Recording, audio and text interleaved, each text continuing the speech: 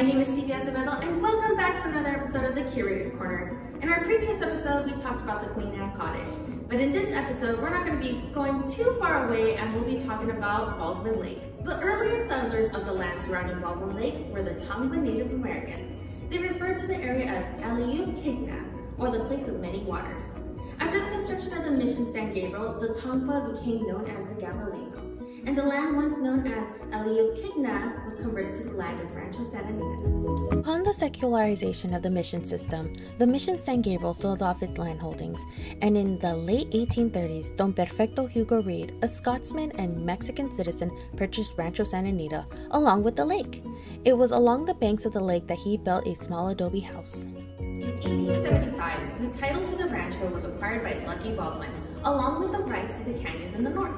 The canyons fed water to Baldwin's ranch, and in the 1880s, Lucky had the lake on his property dredged, then deepened to almost 15 feet deep. He also added the retaining wall around the perimeter of the lake. During this time, Lucky Baldwin also built the Queen Anne's cottage known as Baldwin's Belvedere.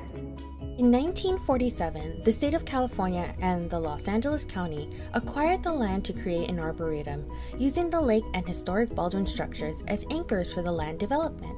However, the lake was less than half the size it was during Lucky Baldwin's day, and today is typically only about 2 feet deep.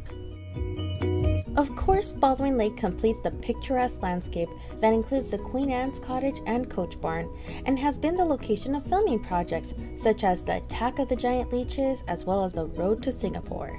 Thanks once again for joining us for this episode of the Curator's Corner. We hope to see you next time. Bye!